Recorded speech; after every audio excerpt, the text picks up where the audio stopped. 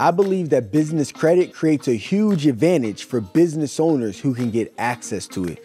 And today I'm going to tell my story of how I got access to business credit. So I'm Prince Donnell, founder of Jack USA. We are a millennial-based financial services franchise where we help you, the small business owner, with your monthly tax and accounting, your insurance, and your investment options. We help everything. Now today, we're going to be talking about business credit. I got to tell you, when I originally started, my business a few years back, I didn't have business credit. I didn't necessarily believe in business credit because I'm like, hey, I was the type of guy where I like paying things in cash. And if I don't have the actual cash on hand to pay for my ad spend or the equipment that I need, etc., then I'm going to have to wait. I got to earn a lot more money, and then I'll go ahead and use that money to pay for it. In the beginning, that was great because, of course, I believe that I had to learn the disciplines that were necessary on how to actually take $1 and turn it into $3. That's business 101, right? How do you take $1, turn it into $3? Whether it be your sales skills, your marketing skills, you got to have some sort of skill necessary to generate cash flow. Credit is not going to help you with cash flow. Let's start there. And what I mean by that, I believe that credit can help you pay for your ad spend. But if you don't know how to run ads, you're just going to be wasting your credit and it's not earning you back $1. You need to learn how to create cash flow with your mind and your skills of whether it's sales or marketing with little to no money. You learn those skills. Credit is meant to be an enhancement to those skills. So before I got business credit, I was in the trenches and I had to learn how to do the basics of being able to take a company from 0 to 50,000 to 100,000 to 200,000, 300,000 and so forth. And then once I got access to business credit, man, the advantage was insane. So I will tell you before I talk about my story around getting business credit, I will tell you, if you're a new business owner watching this, if you don't have any skills at all and you try to go get credit and utilize it to be able to pay for something, you're most likely going to lose because you don't know what you're doing. It's the same as we're talking about the stock market and somebody were to try to get a loan on margin, right? You try to marginalize against your portfolio and you don't know how to trade. Well, that's probably not a best idea. We got to make sure that we're managing our risk. Starting a business is already risky. Getting business credit can be even riskier because you're going into debt and you don't know how you're going to make the money back. So make sure you have a bulletproof game plan in place. After a few years, I'm building a franchise now and I'm realizing it's requiring a lot of capital to do. I obviously don't have any investors at the moment, and it's all 100% funded by myself and just the cash flow that's being generated by the company. So with that, I'm like, man, business credit would help because number one, business credit frees up your cash flow. What that means is, let's say, for example, I'm spending $10,000 a week on ad spend. Well, that means that if I have it coming directly out of my bank account, that if I'm making $20,000 a week, the business is generating $20K a week, and I got $10,000 going out in ad spend, that $10,000 is coming directly from my cash flow that's coming in. What happens if I run into an emergency where I actually needed that cash flow or an opportunity came up? Well, I just went to my ad spend because it's coming right out of my bank account. So imagine if I have a business credit card set up where now the ad spend doesn't touch my cash flow. It's going against the credit that I have available. And I now can decide to pay back the credit card, whether it be on a monthly basis or however the payment plans are established, which frees up more cash flow necessary to be able to continue to grow the company. So it protects my cash flow, it frees it all up. And then after the protection of cash flow, again, it gives me a line of credit that's open so I can take advantage of bigger opportunities that I may not have the cash for today, that I may be able to leverage. And then the third part to that is with business credit that I'll talk about is really just the actual points that you receive from spending money on your business. So as an example, before I had business credit, I was spending a lot of money on ad spend and I wasn't getting anything in return other than just I spent money on ad spend, I was making money back. But business credit cards actually give you points for ad spend.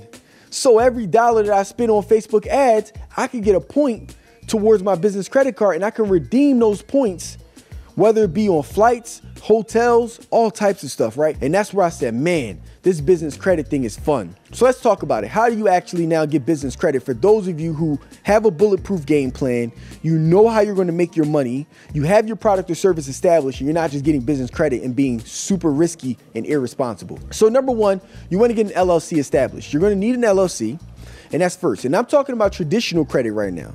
I'm not talking about, say, the non-traditional ways. I'll talk about those in another video. This is the traditional way to get credit, like a Chase credit card, American Express business credit card, those type of things. So you need to have an LLC established, right? After your LLC is established, you're going to, of course, need to have a business phone number too. And beyond that, the next thing to that is you want to make sure that you register your company with Dun & Bradstreet. You want to go to Dun & Bradstreet, set up your number, which is a DUNS number. And you want to have that set up. The reason why is because a lot of the credit card companies that you're going to, or the vendors that you're going to go to who you want business credit from, they're going to be running against your Dun & Bradstreet number. A Dun & Bradstreet number is similar to your FICO score, personal. So a FICO score is like your TransUnion, Equifax, and Experian scores that you have personal wise. A DUNS number is for business credit. You set that up, a DUNS number. I don't believe it costs much money at all. And if you do pay Dun & Bradstreet, you could pay for the fee for them to actually pull your business credit reports, and you're going to see your Paydex score. So a Paydex score is basically similar to your FICO score. You know, I think your Paydex score is anywhere from 0 to 100.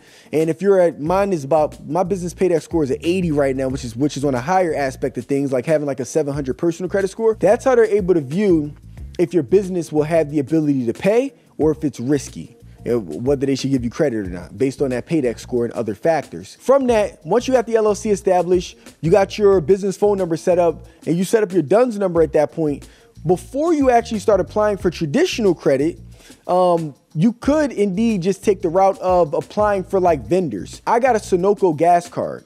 Okay, and through the actual business, a Sunoco gas card. This Sunoco gas card company, they'll report the payments that are being made each month to Dun & Bradstreet to show that I'm making my payments on time. Sunoco gas card is a little easier to get approved for without going through a ton of hoops and holes. It's just a gas card. So you can go to like vendors like your Sunoco gas cards. You can go to companies like Uline, which is like a supplier. They supply like office supplies and stuff like that. They normally have crediting systems that you can set up, like net 30 accounts and things of that nature. You start establishing with them first, let them report that information. Now you're building up your business credit profile. That's one of the ways to do it. Now, let's say as an example though, in my case, I had good personal credit. So before I applied for my business credit card, I actually had a 750 personal credit score. So now what ended up happening was I went to American Express and I got this business credit card that's here, right? They made me what's called the personal guarantor on this card. And what that means is when I filled out the information on behalf of the business, they wanted my personal information too. And they wanted me to put in my social security number because they were going to run my FICO score on a personal level to see if I was worthy of receiving business credit. So if you have good personal credit, it's going to be a lot easier for you to get business credit to begin with because you can run it against your personal credit. And then in the meantime, it's building your business credit once you get it approved. So I was a personal guarantor in this Business American Express credit card. They ran my personal credit, and then from there, they approved me immediately on the spot for this Amex business credit card. Okay. And then I did the same exact thing, and I did it for a Chase business credit card too. They ran my personal credit again for the Chase business credit card, and I got that approved as well.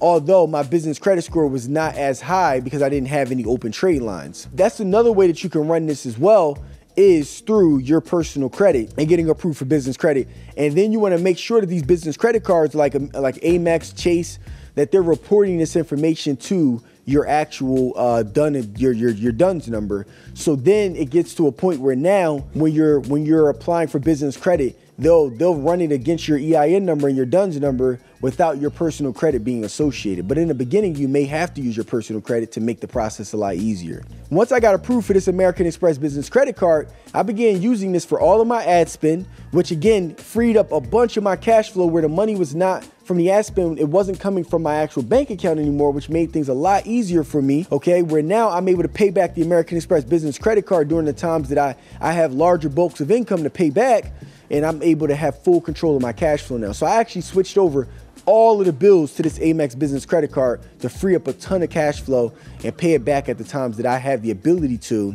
Ultimately still paying the whole thing back and making sure my payments are made on time. It makes it a lot easier cash flow wise. The second part was now points. As I was running this American Express business credit card, using all of the actual the business bills, the ad spend, I ended up getting over 100,000 Amex points Now, when I got these points, this is where I'm like, okay, business credit is insane. Not only is it free of cash flow, but I got points.